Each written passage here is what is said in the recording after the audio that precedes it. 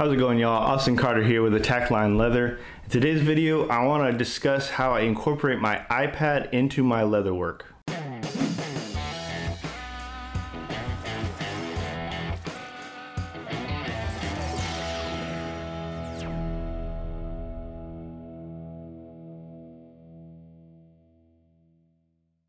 So just to start, I'm not trying to sell you an iPad or any of the products that I'm talking about today, and I'm definitely not sponsored by anybody here. This is something that was kind of born just by accident. I purchased this iPad not too long ago, and I bought it primarily to just do some digital artwork and things like that. iPads are cool, come on. But the more I started using the applications in the iPad, the more I used the iPad itself, the more I discovered, wow, this could really be beneficial to my work in leathercraft. And so I'd like to share some of that with you today. Just to kind of go over some of the products that I am using. I'm using a 12.9-inch iPad Pro with the Apple Pencil. I utilize that to do my drawing. I have this nice stand here that I use. I got that off of Amazon. I'll obviously link everything in the description. I get no kickbacks, but if you're interested. And then I also use an Epson XP 4200 printer that syncs up to my iPad, and so I can print directly from my iPad, and it's really useful if I need to trace anything onto leather that I'm not able to draw myself. So let's talk about some of the uses that I've found for the iPad in my leather work. So there's obviously drawing, and that's primarily what I use it for. I use the app Procreate in the iPad. You got to purchase the app. I think it's 10 bucks. It's not very expensive, but it's paid for itself 10 times over with the amount of work that I do to help get my patterns and products out there. So in using this app, you're able to draw artwork, you're able to design patterns, and I'm going to show you a lot of how I do that today. So another reason I really like having this iPad is it really helps me connect better with clients when they're asking questions about my work. What I mean by that is if they, maybe they've perused my Instagram or social media and they've seen my work, but they have something particular in their mind that they really want to see. Well, instead of drawing on paper and you get erase and there's a bunch of smudge marks, or drawing on leather, maybe they don't want to commit to a down payment yet, but they really want to see, well, I go straight to my iPad and I can just digitally draw up something for them to see. It doesn't take me any time at all. It's nice and clean and neat, and it's digitized already, so it's easy to email, text, or send through a DM over social media. So it really helps me connect that way with clients, and it's actually probably saved a lot of sales because I was able to hop on here and kind of draw out something for them real quick for them to see. So another thing, and I kind of mentioned it earlier, is you can use it to design patterns and artwork to sell. That's one of the things that I'm currently working on is coming up with digital patterns and artwork to sell. Right now it's just a money and a time thing. It's, well, do I hire someone to build me a website to sell, or do I learn how to do it myself? And it's just money and time. So it's something that I am currently working on. But again, I found a great use in the iPad and in Procreate to do this. I've been able to accomplish that pretty successfully, and I can't wait to start sharing all those patterns with y'all. So the last thing that I'd say that I really enjoy using with the iPad is that it takes really good video and photos. And I know most of us just use our phones, but I found that just having a bigger screen, one, you're able to kind of see details differently than you do on a kind of a smaller screen. But you're able to edit, everything's blown up. You're able to post straight to social media. You're able to do just, I think, so much more than your phone, and it's just larger, and it's just a better workspace, I think. All right, y'all, I'm done rambling. I just wanted to kind of get some of that information out there to you. Now I want to jump into the iPad and go over some design, drawing, tips and tricks aspects of my workflow, and I hope you yield some benefit from it. As we get into my iPad, the first thing I'll do is open up Procreate. I'm then going to tap the plus sign in the top right corner and start a new project.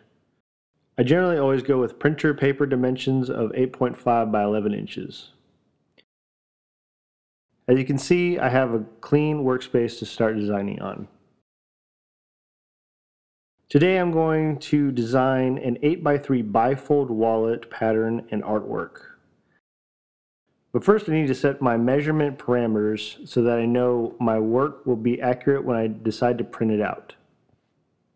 First, I hit the Actions tab, tap Canvas, and click on Drawing Guide. As you see, a grid pattern has popped up over the workspace.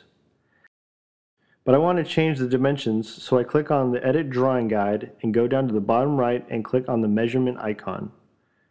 I'm going to change the measurements from pixels to inches.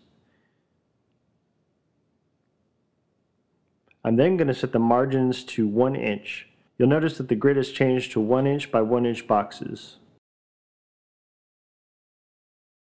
Hit Done and we can begin designing. I'm going into my brush library and in the inking section pick Baskerville, which is one of my favorite brushes.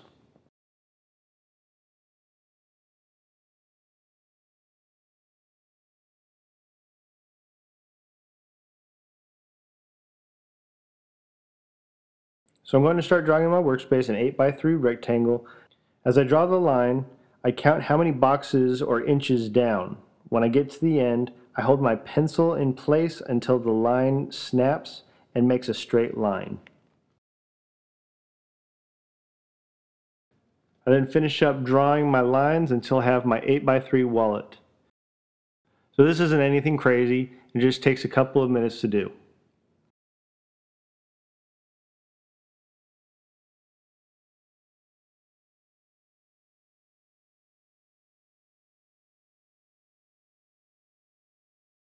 Before I move on, I like to add some marks for my center lines to the wallet. So now that we have the outside of the wallet, what we want to do now is create an inside border for my art to go into.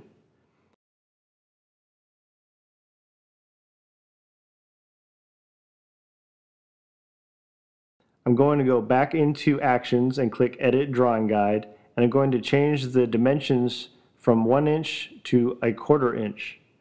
As I back out, you can see the guide shows 1/4 inch boxes. Before moving on, I make sure the outline is lined up to the boxes, and now I'm set to draw my interior art borders. Still on layer 1, I zoom in and draw my lines 1/4 inch out.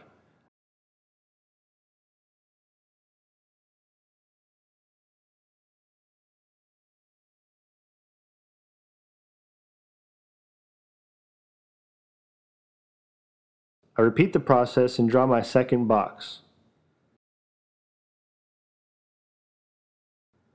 Now that I have everything set up, I'm ready to draw. However, before I continue, I'm going to turn off the grid. I go back to my layers and create a new layer.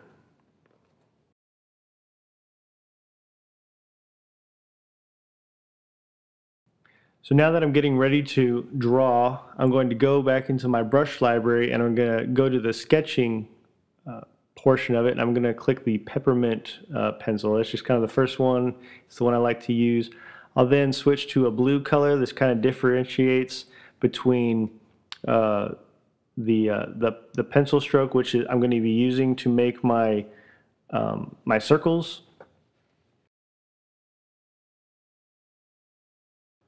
So I'm going to draw in my circle. I know it doesn't look like much, but if you hold it and then with 2 fingers tap, it will give you a perfect circle.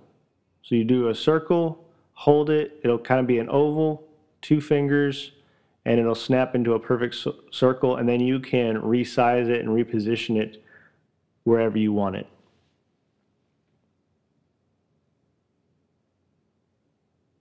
So now I'm basically ready to start drawing. going to go back into my brush library, or I'm sorry, I'm going to go back into my layers, and I'm going to take the opacity down for that circle, just so so it's not clashing with anything that I draw. I'm going to go back into my brush library, into my inking section, and go back to Baskerville. And I just really like the Baskerville brush because it has kind of like an auto correct flow to it. And so as you see, like it kind of just self corrects and kind of takes out any handshake or anything like that. So I really like that. And then just quick tip, if you do want to erase or go back, you just take 2 fingers and tap on the screen. So that'll erase it. It also speeds up your workflow a ton instead of having to erase everything. All right, now I'm going to go back to a black brush, and I'm just going to do a basic design. It's going to be nothing super fancy, just for the sake of time, and so I'm going to just kind of work through this and show you how it comes out. As you can see, I'm kind of, resetting it, erasing it real quick, speeds up the process.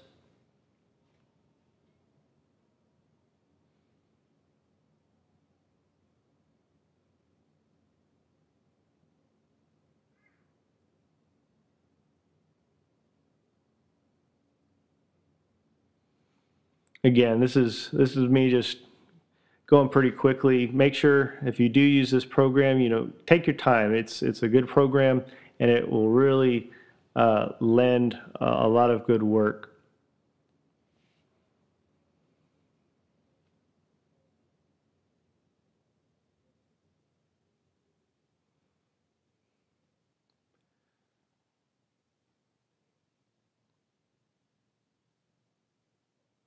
Can't get my lines right today. There we go.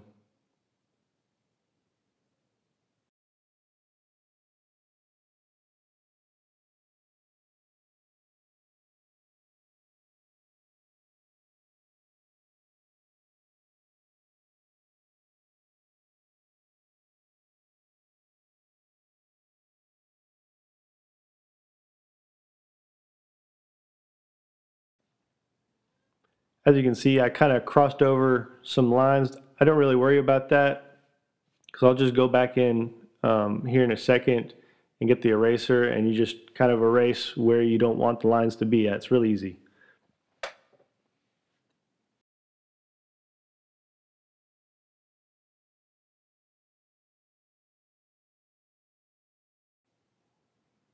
All right, so I'm going to go click on my eraser. I'm going to go erase all of the lines that don't look good or aren't in the right spots. All right, and that's basically just 1/2 of this wallet. Pretty simple, didn't take too long. What you can do also is you go back up in your layers, you swipe left, you can hit duplicate, and now it's duplicated. You go and hit your artwork select guide, and you can flip it vertically and then transfer it down to that bottom section. So in a matter of seconds, you have taken your top artwork and brought it down, and now you have technically a fully drawn up wallet that you can print off and use if you want.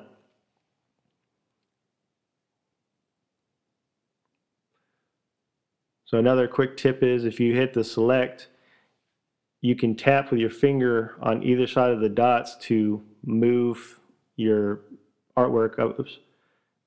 Move your artwork up and down.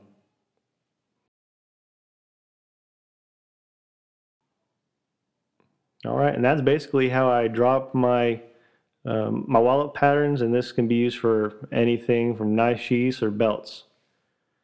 So the next thing that I'm going to show you all is kind of like a cheat sheet that I've created for myself.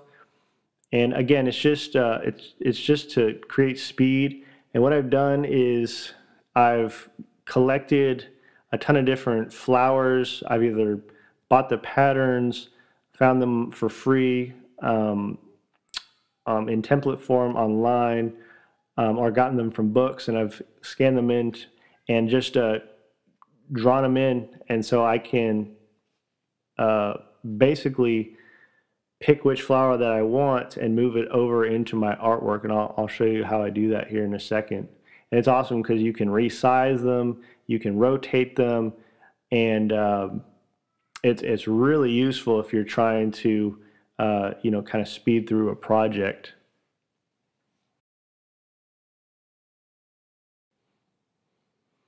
So what you do is you basically select the flower that you want, you go up to your actions, and you're going to hit copy. Then you can go back into, so let's say we want to add it into that wallet we were just doing. We're going to go back into our designs and click on our wallet. You're going to paste it in there, and now it's its own layer, and you can move it, resize it, shape it however you want. And you didn't have to draw anything in there, and it's just kind of like a nice, it's kind of almost like a tap off for your iPad. It's just faster.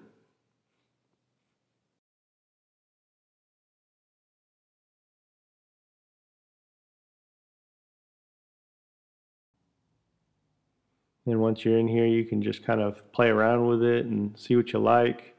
Again, it's real easy. You've got multiple layers, so you just kind of erase around what you don't want.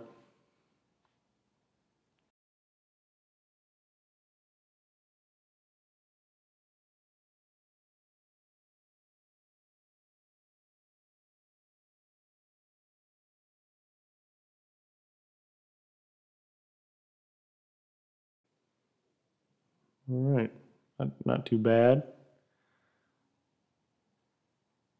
But you can go in and kind of, I'm just gonna add a couple lines here.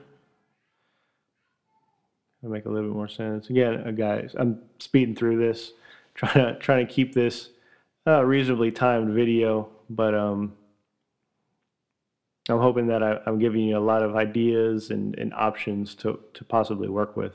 There we go.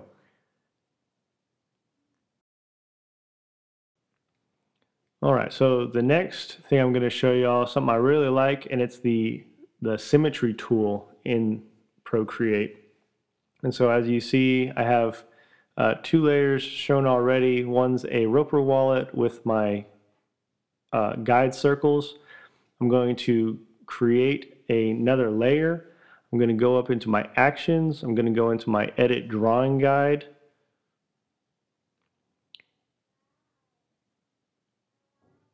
And then I'm going to click on symmetry and make sure you check assisted drawing. And so basically what this is going to do, you see it's set to vertical. You're going to notice that vertical line down the middle of my work. And what happens is when you draw on one side, it mirrors or is symmetrical on the other side. And so if you want to say this wall is just an example, but if you want to do a symmetrical pattern wallet where you have artwork on both sides, well, instead of taking all the time to draw everything out, trace everything out on either vellum paper or tracing paper or whatnot, or do a tap off, now you can just do one side of your work and it will automatically transfer over. So here I'm just going to kind of do a very fast little piece just to kind of show you how it works. Throw in a little cactus, of course.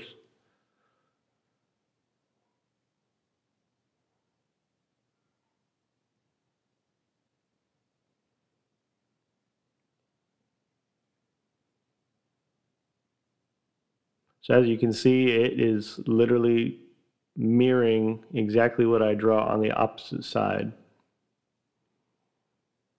think it's a pretty cool feature, and it could come in real handy if you're doing a piece that requires your artwork to be symmetrical. And that's kind of one of the most difficult things, especially if you're having to hand draw. But if you utilize this, I think it'll make your process just more accurate and faster.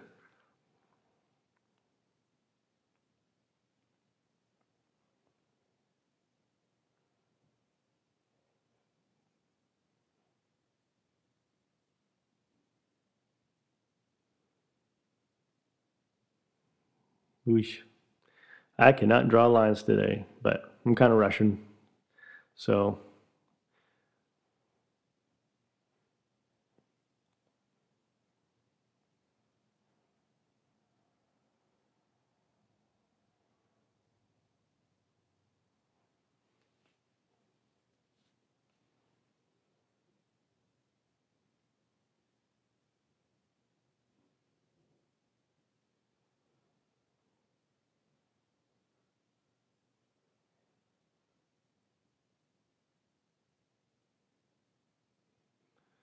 alrighty, almost finished up with this little bit. And again, this is just one of those things you're just going to have to play with and have to get used to. But I've found that it has really sped up my workflow, and I really hope that y'all enjoyed this tip.